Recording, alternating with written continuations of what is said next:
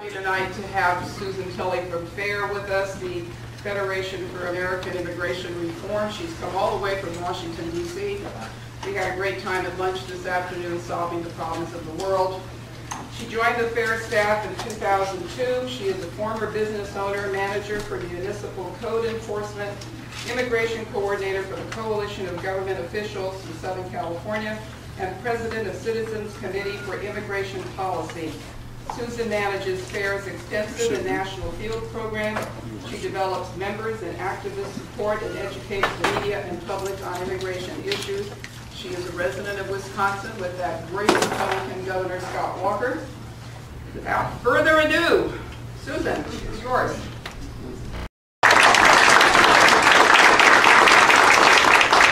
Well, thank you.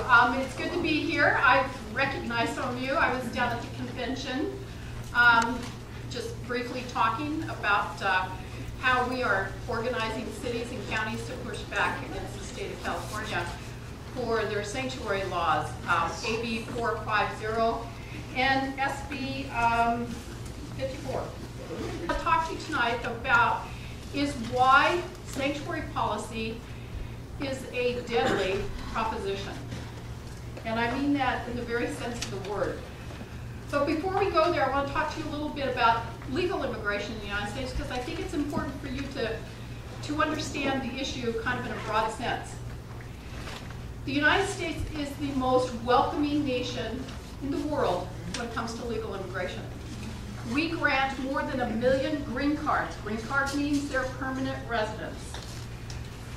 More than 1 million each and every year.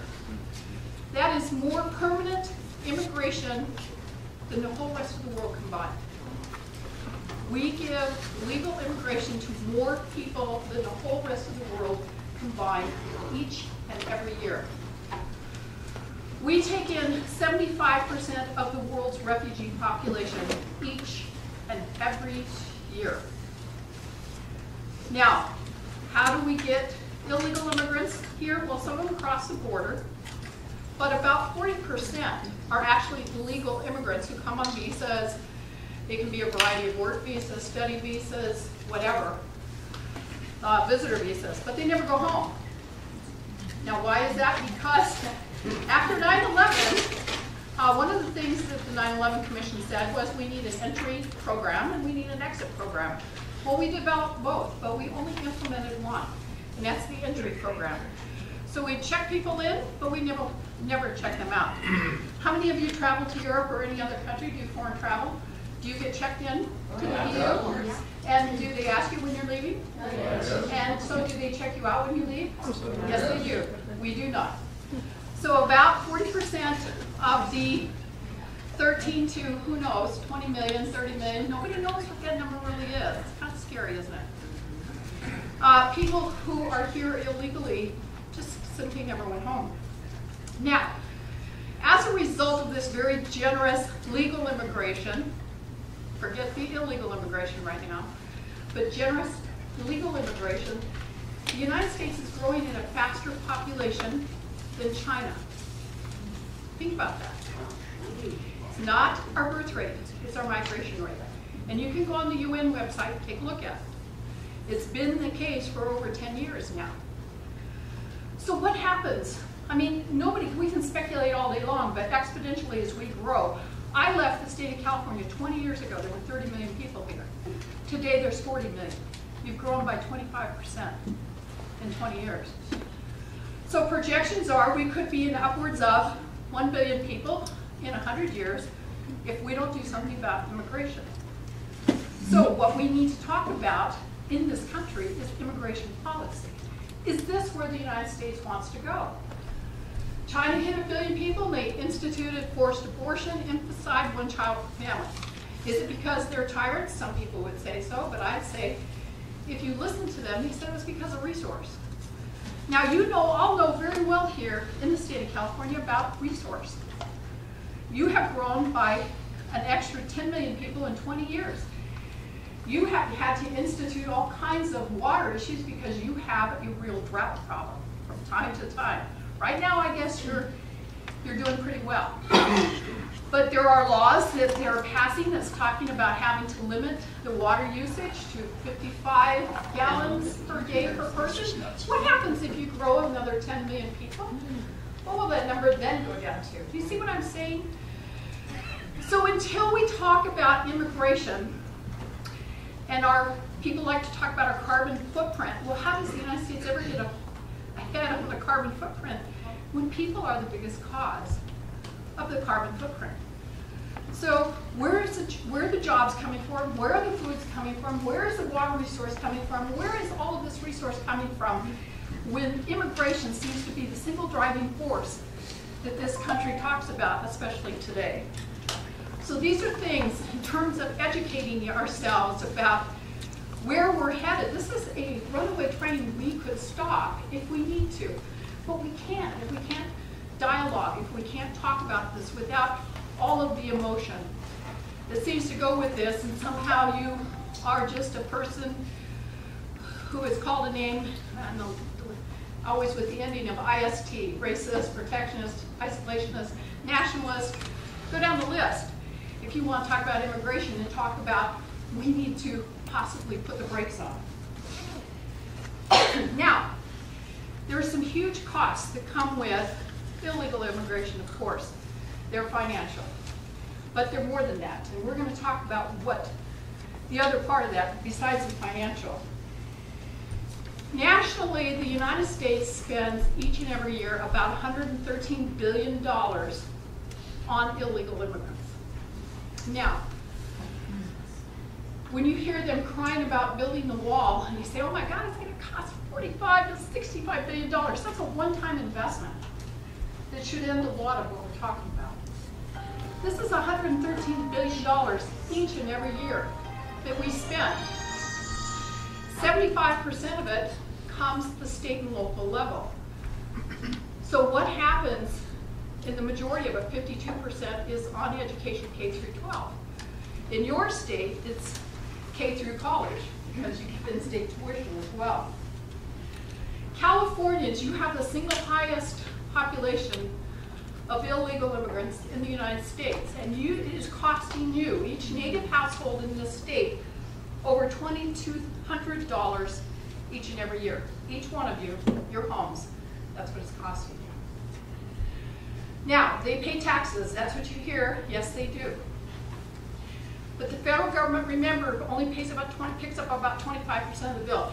They actually recover about a third of their expenditures in some sort of form of a tax. But state and local governments only recover less than 5%. And that's where 75% of the costs come from. So when you hear them argue that they pay taxes, they do. They pay sales tax, gasoline tax, all of the other everyday taxes, even property tax. Some of them file some form of income tax, but many of them have to be on a social security number, so that means they committed identity theft or they're using some bogus social security number if they do. Now, the important message tonight that I want to tell you about is what happens at the border doesn't stay at the border. But more importantly, what happens across the border doesn't stay across the border anymore either. So what does that mean? We have an uncontrolled perimeter, folks. Can you be a sovereign nation if you can't control your borders? What makes you a sovereign nation? Borders. Say, this belongs to us, we get to control it, we get to decide who comes and goes. So without that, the first thing that happens at a crime scene is the police secure the perimeter, don't they? Military action, any kind of military action, they secure their perimeter. We aren't securing our perimeter. Why do I say that? Because we only have 13% operational control of our border. 13%. And so if you take we actually have 7,500 miles of border if you count the islands and all of the ports. But land mass, just the continental United States, about 6,000. That's about 780 miles that we actually have operational control over. So, just to take that one step, we have about 19,000 Border Patrol agents for that entire distance, for that whole 7,500 miles of border that we have to protect. On the interior of the United States, inside, we have ICE, Immigration Customs Enforcement. We have 12,000 officers employed by ICE, 6,000 who do special investigations, and 6,000 that do removals. I want you to compare both Border Patrol with 19,000 agents and ICE with 12,000 agents to the city of New York that has between 65,000 and 70,000 sworn police officers in any given border. Do you think we're serious about protecting our borders? Okay. So let's talk. If we don't control our southern border, who does? Pardon? And specifically? The Metro cartel, the gangs, Correct. cartels. The Mexican drug cartels. We don't control who comes and goes, but they do. Make no mistake. Every one of those unaccompanied minors that are coming through the southern border, they come in groups. They're coming with a coyote. And their families have to pay between $4,000 and $8,000 per person to get them across the border. Some of them pay it up front, but some of them have to pay it after they get here. But the drug cartels see this as a business venture. It enhances their drug trafficking.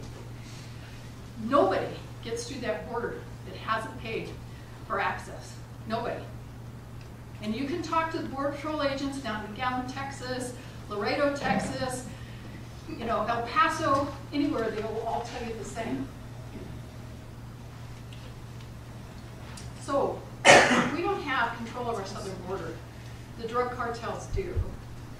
And the people can come at the rate of 55,000 a month, which they currently are, 55,000 a month. What else comes through the border? Along with those people? Disease. Criminals, just anything they want to bring. If you can get 55,000 people, or, annually, upwards of, who knows, it's kind of like a revolving door. Nobody really knows what that number is. But along with that comes drug trafficking, comes human trafficking, comes transnational gangs. Thank you. Anything that they want to bring. So what do you say to Kamala Harris and others who have said, maybe we should rethink how we use ICE? Maybe we should, lately, this whole week, we've heard, open the border, let them in. Let them in. When we know that, in fact, there are thousands of people who are coming here who are drug trafficking, human trafficking, transnational gangs, why would we do that? I wish I had my PowerPoint here tonight right now to show you what those maps look like. Then I could show you the next map that shows the DEA, who shows the cartels and how they've divvied up the drug trade in the United States. The Sinaloa cartel are the biggest purveyors of drug trafficking into the United States. And other than Texas and New Mexico, they control almost exclusively the drug trade in the United States. And they have routes that go through the United States and then even over to Europe. The drug cartels rent satellite time from the Russians and the Chinese. The drug trafficking trade by the Mexican drug cartels is somewhere between $200 billion to $700 billion a year. Do you know what Mobil Exxon makes in oil per year? About $237 billion. So we're talking an amazing amount of money that the cartels have. And these guys aren't the tattooed, crazy people that you see the pictures of. These guys are high tech. They are recruiting people with college educations who they need for IT, doctors, engineers.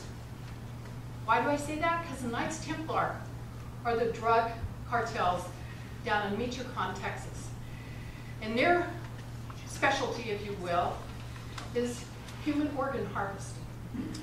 And you can go online and read the articles about how the people of Michoacan have had to become vigilantes of sorts to keep the drug cartels from kidnapping their children. Because they take them off the streets. They rent rooms in hotels and other places. They set up doctors and they make them harvest their organs, and they sell their organs on a black market around the world. We're talking pure evil here, folks, but with only having operational control of our border. And as far as I know, there's only been a couple of cases of actual organ harvesting in the United States, and they haven't tied it to the drug cartels yet. But if you can't stop what's happening at the border and across the border, what stops it from coming here? The Sinaloa cartels have three major hubs for drug distribution. The hubs are Phoenix, Denver, and Chicago. I'd be happy to give any of you my card, and I'd send you over the PowerPoint with these maps that I'm talking about that have been produced by the DEA. Now I want you to consider this. The most deadly place in the world in terms of body count is Syria. They've been undergoing civil war. The second most deadly place in terms of body count is Mexico. But it's related directly to drug trafficking. Between the years, Mexican government has released numbers, between the year 2007 and 2014, there have been 164,346 civilians killed by drug cartels.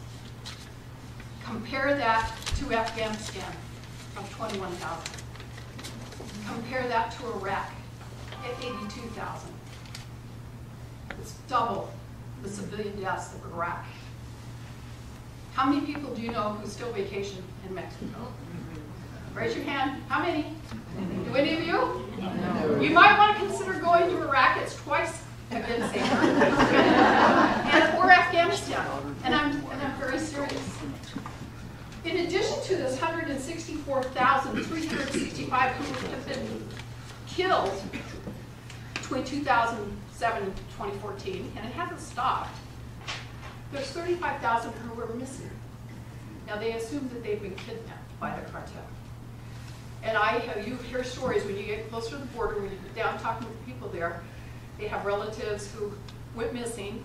Some of them were engineers for Ford or other companies who were doing business in Mexico, and they believe that they were taken by the cartel. So now let's talk about the growth in the unaccompanied alien minors who are coming to our border. Why is that important? To take a look at who they are, because this is not anything the media talks about. Well, when you talk about deadly places on Earth, we talked about sheer body counts, but per capita population who are killed as civilians. The number one country is El Salvador. The second country is Honduras. These are numbers of people, so these are the most, actually, when it comes per capita, per 100,000 people who are killed. Number one is El Salvador, 2 is Honduras, 3 is Venezuela, 4 is Guatemala, number 5 is Mexico. Where are the unaccompanied minors and the people who are traveling here at the southern border coming from?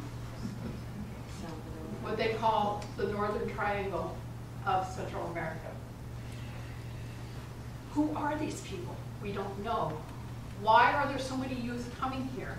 We don't know that either. Who are they? We don't know that. We don't know anything about them.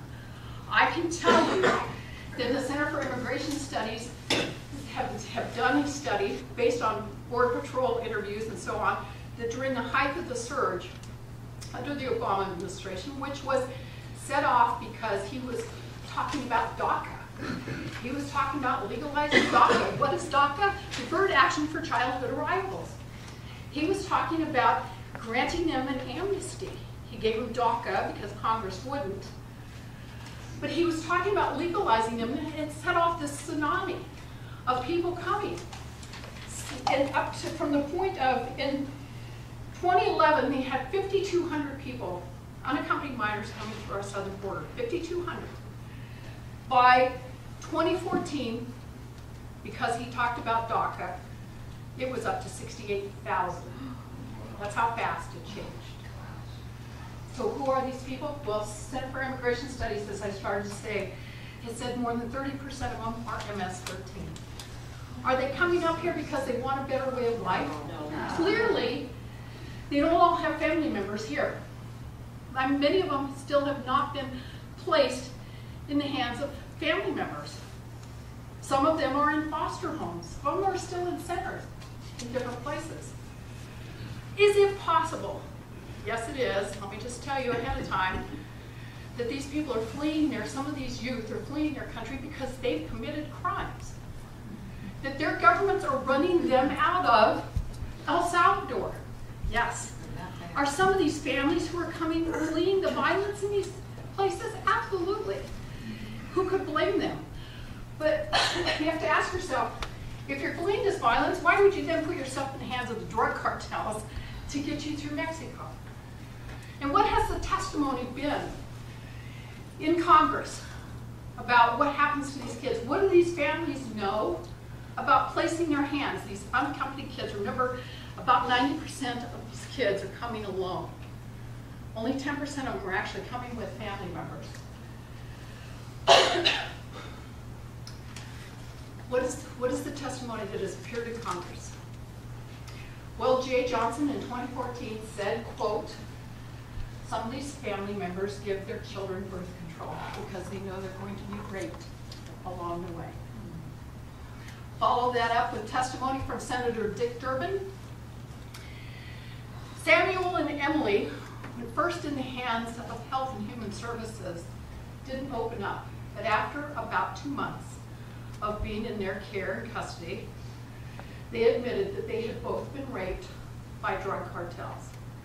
They were ages 3 and 6. Oh. Makes me sick to my stomach. And so Congress immediately went into action, didn't they, and built the damn wall so that no other kids would want to come up there if their parents aren't smart enough to not put them in the hands of drug cartels. Where is the United States in the compassion, the real compassion, to stop this? There hasn't been any, because you haven't heard this in the mainstream media. You haven't heard what these children may have to endure in their trip up here. And why have we done nothing?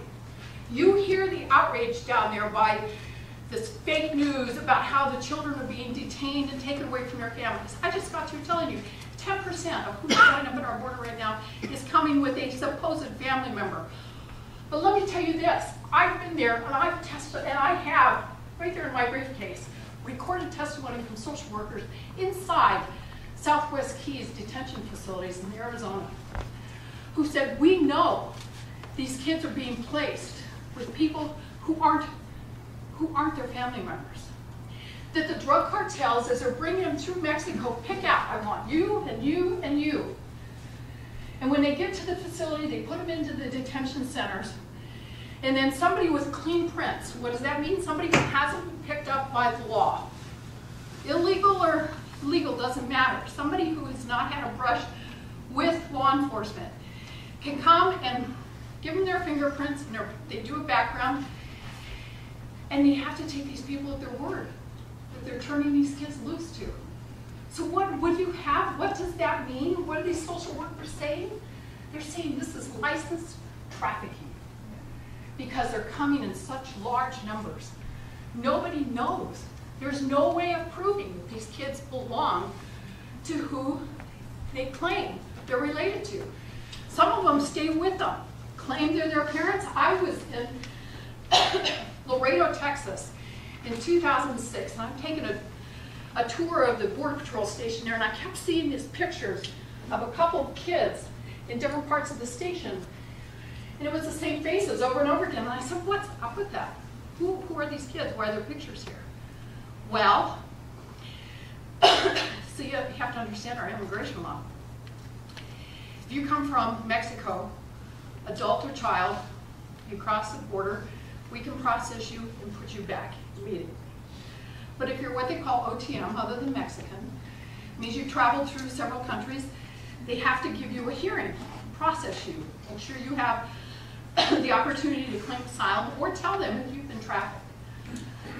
But they kept seeing these pictures of kids. The Central American people know this, that if you show up with a child, we have no detention facilities for families. We still don't. So when you go into the Border Patrol stations, they have the women in one big cell, they have the men in a big cell, and then they have the children over here. And the really little ones have to go somewhere else because they don't have facilities for families.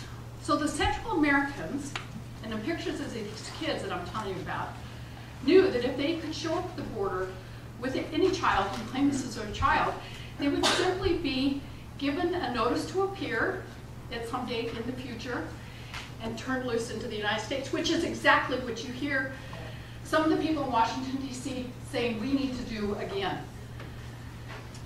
Well, these kids were, these children were rented by these Central Americans.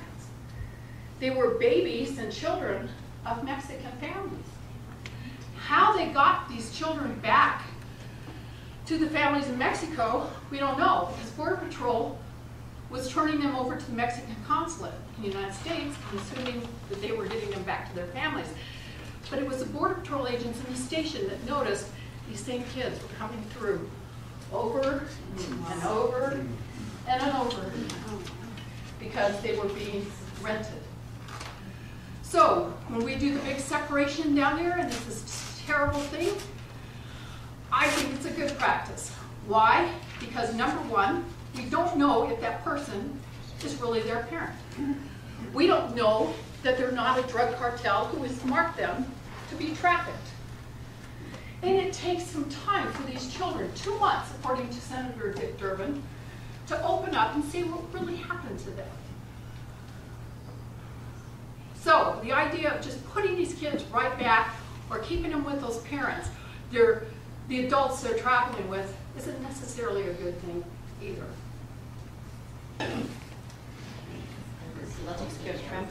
So, I'm in the height of this chaos of the surge, the last surge. Now we're feeling another surge. I'm not really sure, nobody's really sure why all of a sudden we're seeing these great numbers again at the southern border. Some people believe it's because they've been talking again about DACA. They just voted on another bill today. You see, they didn't get it accomplished. But every time we've done this, ever since 1986, 1986 was supposed to solve this problem, the first amnesty that we granted. It's only going to be about 2 million people. It turned out to be over 4. So they were off by 100%. And then we had the biggest rush. Now, so before 1986, it was mostly single men who would come up here. I was in Southern California at the time. They would come up here and work, and then they would go home, and they would send their money home. But then after the amnesty, it was entire families who were coming. It changed the dynamics completely. People who were hoping to come and stay and wait for the next amnesty, and many of them have been here. Of course, we had a series of different things that would allow them to adjust their status since then. I don't remember exactly what the number was. I-145 or something that an employer could petition and sponsor them to become legal. That ended, though, in the Bush administration. And so now there is no process for them to do that.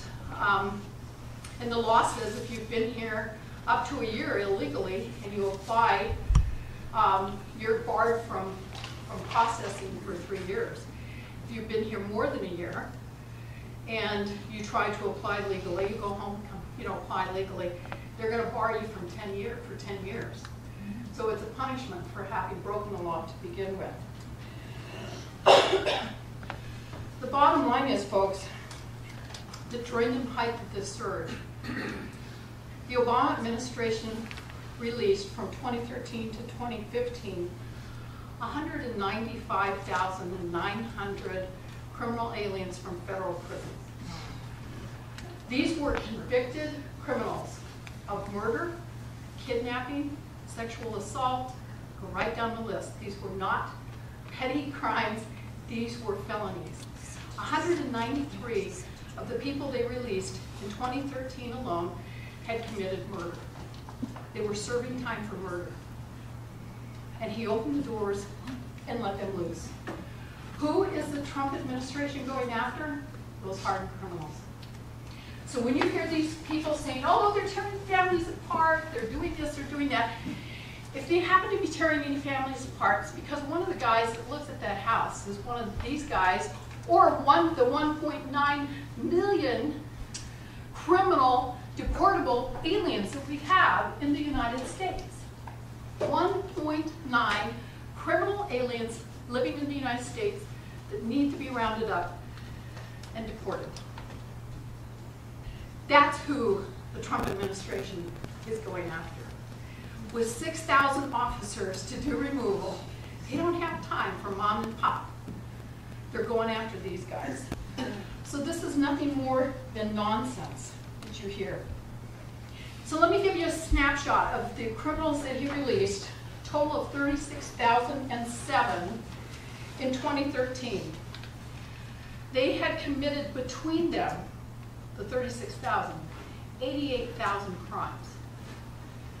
Senator Grassley did a report, went back and followed these criminals after they'd been released in 2015, and he did a report and they had already committed 1,000 additional crimes. So let's get to the meat of what we're talking about here tonight. So I'm setting the stage for you to talk to you about who is coming here and the fact that they're coming in such large numbers and we don't know who they are. You have to understand if 30% of those alien unaccompanied minors, more than 30% were MS-13, they simply have placed them now in Baltimore, Washington, D.C., New York, Los Angeles, Chicago, and other cities that are already MS-13 strongholds. Go Google MS-13, and you will find out that they are considered some of the most violent, ruthless, and dangerous people walking on the face of the earth.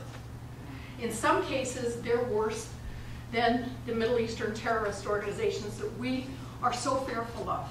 You better fear MS-13. When I was in McAllen, Texas with the sheriffs and we were going through the detention center there, Border Patrol agents pointed out a little boy and he said, you see that boy? He's 14 years old. He admitted to us he committed his first murder at the age of 8. The sheriffs turned to me, one of them, Thomas Hodgson from Massachusetts, said, Susan, that's not a child in any sense of the word. He has a whole different life experience than we understand. And yet he would be placed in a detention facility and then possibly a foster home and then a local school. And have you guys been following what's happening in Maryland in this middle school where the MS-13 gang members have a concentrated presence in a middle school and they've basically taken the whole school, when I say hostage, they're not holding them hostage, but they're ruthless. And the kids in this middle school in Maryland are afraid to go to school. Go Google it. This is what's happening. Do you know that all the 9/11 hijackers were illegally in this country by the time they committed that crime? They had all came legally, but had adjusted or fallen out of status somehow. Many of them had brushes with law enforcement, should have been deported. But when you don't have local law enforcement speaking with federal officers, how are you going to know? Let's face it, the local officers, your officers in the streets of Santa Rosa and your county sheriffs are much more likely to have a brush with one of these bad guys during local law enforcement than any federal immigration officer. But if they're not allowed to speak or share information, how are they going to protect you? How are you going to know? If they're not allowed to go on the system or ask ICE, hey, do you know who this guy is? If they're not talking, they're not going to know if it's even a terrorist. So think about it. It threatens national security because it stops communication with all federal officials. Creates enclaves for terrorists and for criminals. As a law enforcement officer, having gone through post-training in the state of California, criminals take the path of least resistance. Why do you think the guy who killed Kate Steinle was back in San Francisco after being deported 5 times? Because he knew if he committed some petty crime, he wasn't going to be turned over to ICE. He was going to be back on the streets. So these are dangerous myths. Sanctuary encourages illegal alien victims to cooperate with police and by sharing information. Number one, most of them don't trust the police. Their experience with police in their countries has been one of corruption. And also, in many cases, the police have been tools of oppression for them, not somebody that they can trust. Gang members threaten retribution if they tell on them anyway. So when they're in these neighborhoods and one of them commits a crime and it's been done by some MS-13 gang member, they're not going to go share that information with the police. What happens to them later is much worse. So they don't share that information. And then think about this, sanctuary laws. If I'm going to report a criminal, and I know the city or the county I live in enforces some laws, but not others, am I going to trust them to enforce the law I'm reporting, the crime that I'm reporting? Because sanctuary policies do just that. States, cities, and counties who pass them say, this isn't an important law. I'm not going to enforce it. I'm not going to cooperate. That's exactly what the state of California has done. They've set up a law for you and a law for somebody who's here illegally. You can work. You don't have to have a social security number. You don't have to pay taxes. You can get a driver's license. You can go to college. We'll pay your tuition. You can commit a crime, and we're not going to turn you over to the federal government. Think about it. This is what the state of California has done.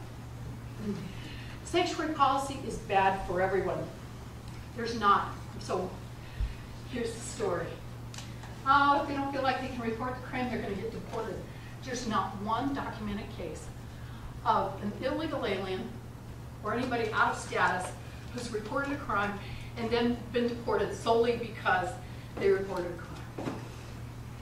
Not one. And yet, how many times have you heard that story told? Not one. So when you hear that, you say, prove it. Bring me the case. I want to see the case. I want to know the name, because it doesn't exist. Sanctuary policies, even in the city of San Francisco, does not protect someone from being deported. They hide them from law enforcement. They become an enclave, a place they can hide. But if ICE wants to pick somebody up, they're going to the city of San Francisco, they're going to find them, and they're going to deport them. They're going to wait until they're released from jail, and then they're going to pick them up from the street. That's happening all over your state, in case you don't know. ICE is having to find out, and people inside those jails, a lot of law enforcement are leaking information, saying so-and-so is coming out on the other side of this day, and they're standing on the street and waiting for them. So sanctuary policies really don't protect them from being deported because the state of California doesn't have the ability to pass that kind of law. And actually, just the opposite is true. So here's the truth. There are a number of visas that can be given to someone who reports a crime and helps in that prosecution to legalize their status. So if there is someone in the community who is undocumented, who has witnessed a crime and comes forth, the police organization who's processing that can help them apply for a visa for legal status. So there's actually more encouragement for them to cooperate through the real channels with the federal government than there is to not cooperate. So do you see the myths, the lies that are being told about how this whole process works? Women who are battered by their husbands can come forward. So sanctuary policy simply increases criminal activity. And the truth is, the Bureau of Justice has shown that 68% of people who are released from jail are rearrested within 3 years. 77% within 5 years. Cooperation with ICE would also result in fewer people being victimized. And think about this. The estimation is the city of San Francisco alone releases about 600 people a year that should be turned over to federal ICE officers to be removed. How many other cities do the same thing? Los Angeles, Chicago, New York, you know, on and on it goes. So multiply that, we have thousands of people that are being shielded by the big cities in this country who should be deported. And we've already seen the results of what happens with the death of the Bologna family in San Francisco. That was an alien who had been deported, who killed a family of 3, had had a brush with law enforcement the night before, but because he was here illegally, he was released, killed the family the next day. Drew Rosenberg, who was run over and killed. Kate Steinle. Deportation doesn't seem like a solution. Well, deportation isn't a solution if you don't do something then to secure the border so they can't come back again. Exactly. So, you know, if you got, I don't know, what would you gonna have? Right now we have about 1 Border Patrol agent. There's 19,000 for 7,500 miles of border, and we're talking 24 hours a day, so, you know, that full 19,000 aren't on shift at any one time. We're talking about 1 Border Patrol agent for 10, 15 miles of border. You know, come on. Right. It is hard to blame someone from Mexico or South America or Timbuktu, honestly, China, anywhere, because people come here from all over the world and try to get through here and do get through here illegally. We have lots of people who come here on visitor visas and never go home from China. India, go down the list. But the bottom line is, how do you hold them? It's not just their fault. When you have employers who will give them jobs and violate the law too, and they're not prosecuted. Why hasn't that happened? Because frankly, that's who I really lay this squarely on the back of, is the people who hire them. All right, so let me tell you a story I know for a fact, because I know the family. In Omaha, Nebraska, there was a roofing company working on a house next door. They had, their entire crew was illegal aliens. And one of the guy who committed this particular crime, had only been in the United States 1 week. 1 week, he went out to the local bar, he got drunk. He wanted to find a woman to have sex with, and the women in the bar turned him down, so he was angry. He went back and knew some women lived in the house next door to where they were putting this roof on. He broke into the house, he was drunk, and he raped 93-year-old Louise Solomon. And he beat her as he raped her. And she was near death when her daughter finally heard what was going on. Her daughter, who was 60-some years old, came in, and he had passed out on top of Louise. She called the police, and when the police got there, they pulled him off. There was blood on the ceiling. He had beaten her so severely, she never regained consciousness. She died the next day. And Bill Hartzell, her son-in-law, was called by the police. He came in as the guy was still sitting there on the floor, hadn't had any clue about what had just taken place. He said he's a licensed concealed carry. Had he been told, he said, I swear to you, I would have killed him. He's still serving time in Omaha, Nebraska. This guy was on the crew of her neighbor's house. Her life was taken. It is the most brutal, gruesome thing, and to deal with a family who's gone through that kind of trauma is unbelievable. But the bottom line is, if that employer hadn't hired him, which he was known to do, because when you hire illegal aliens, guess what? You can undercut the other guys in the roofing business. We've seen that over and over here in the state of California. Well, they're on public services. I mean, so it's not as if, they, you know, I didn't verify that. I mean, a lot of illegals are in public services. Yes. And earn a heck of a lot of money. You mean on welfare services? Well, let me tell you, they're not entitled to welfare services. Their children are if they're born here, or children under a certain age are entitled to certain welfare benefits, whether they're citizens or not. Let me just tell you, our legal arm, which is the Immigration Reform Law Institute, F.A.I.R, has filed an amicus brief on behalf of the Department of Justice supporting the fact that they sued the state of California. So that's what we have done. And we're busy trying to find other counties and cities who want to step up and say, this is bad public policy, this is bad law. And in fact, what you have to understand here, the state of California has done, is they are forcing cities and employers, because employers aren't allowed to do certain things either under AB 450. They have violated their constitutional rights. This isn't an issue of 10th Amendment, that this is an issue that is just strictly in the purview of the state. The only people who have jurisdiction over any kind of immigration is the United States federal government, period. So we have filed an amicus brief. We represent the National Sheriff's Association on that brief. And we have cities in Southern California who have asked to join us. And we're asking you to help us find other counties and cities who want to push back, because this is bad. But here's the two questions I want you to really ponder tonight. If you don't take anything else away, take this. Ask yourself and ask public officials who benefits from AB 450 and SB 54. Who benefits? I want to hear you tonight. Think it through when you think you need to. What?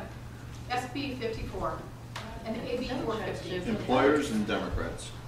Okay. Why? Who did you say? Employers and Democrats. How do they benefit from a sanctuary law that will not deport a criminal alien?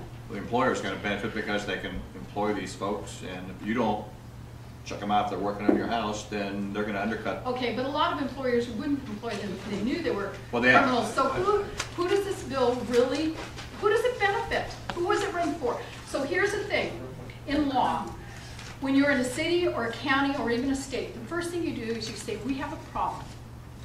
And we need to write a law that fixes this problem. So the intent of the law is to do whatever that is. What is the intent of these laws? Who benefits from it? Yes? The electoral votes per state is based on population. Okay, okay. So Except that they're gives talking about maybe changing that. So that's really not who it benefits by having sanctuary. Sanctuary policy specifically only addresses a certain population. Who is that population? Not all illegals. Criminals. Criminals. Criminal illegal aliens are the only ones who benefit from these two laws, because the first requirement is they have to be in the hands of local law enforcement. This doesn't say anything about you can't go out and search and find illegal aliens. They don't do that anyway. Nobody has the time to do that in the state of California. You have plenty of homegrown criminals that you don't have time to go out and do that. So the intent of this law is to frustrate federal enforcement officers from being able to do their job, even to the point of possibly armed confrontation. And did we not see that in Marietta, where the local law enforcement were there protecting protesters? They were bringing in a bus, Border Patrol. They were going to turn loose some of these people that have been at detention facilities. And the people were protesting, and the Border Patrol agents got out of the bus and actually put their hands on their guns. And the local law enforcement officers all went for their guns. It was a pretty tense situation. Was anybody down there? I was in Sacramento last week, and some people said that they were there.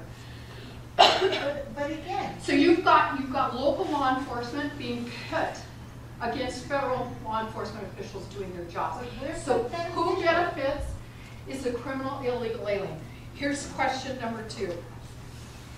What does AB 450 and SB 54 accomplish?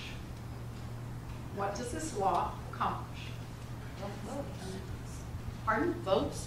No. No, It has nothing to do with votes. It's sanctuary. nullifies immigration law? It puts criminal aliens back on the street. But why would we That's want what it this? accomplishes. Why do we want that? What? Who benefits from this? Right.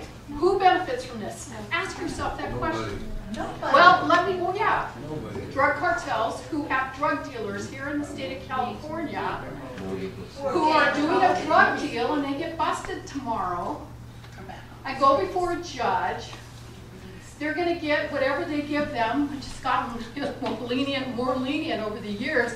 You know, if they haven't been busted before, maybe they're going to get a couple months in jail. Maybe they're going to just get probation. I've seen people doing horrible things in the state of California.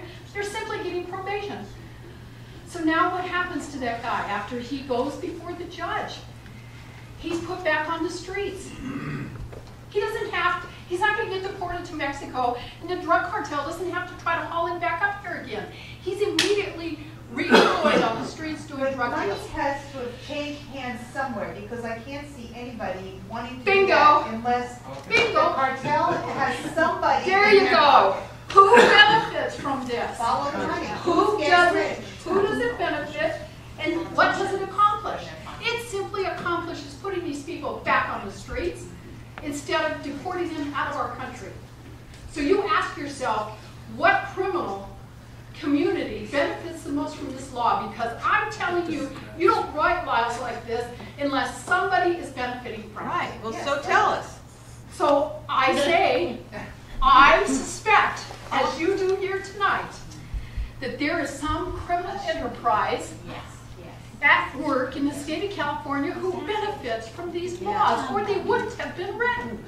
That nobody in their right mind who is a government official writes law like this unless somebody is influencing them. And if you watch the legislature of the state of California, they have written law after law after law that makes it easy for illegal immigrants, and in particular criminals, drive on the streets, get back on the streets, in-state tuition, roll out the red carpet. Where is that good policy, government policy, in any place in the world who does this? Kevin De Leon, Senator Laura, both of them, children of illegal aliens, are now very influential people in your state legislature.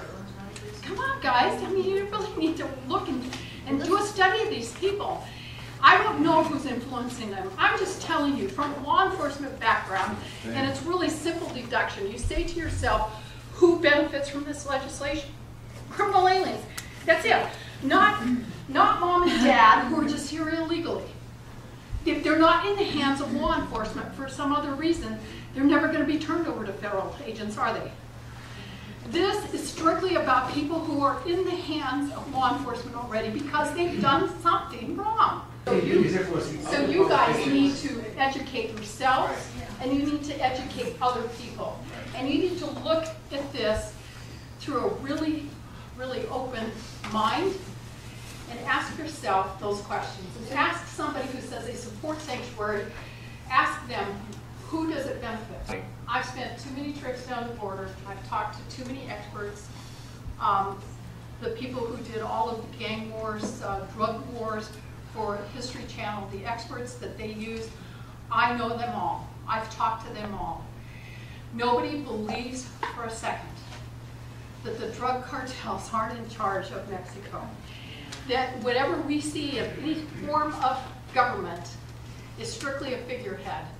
That there's no actual control anymore in Mexico, that it is run by the drug cartel. That's what all of the experts I have spoken to believe. So I don't know that to be a fact, and I don't know who this guy is, but when you have police chiefs who are murdered one right after another in town who think they're going to clean it up, and the drug cartels simply say, no, you're not.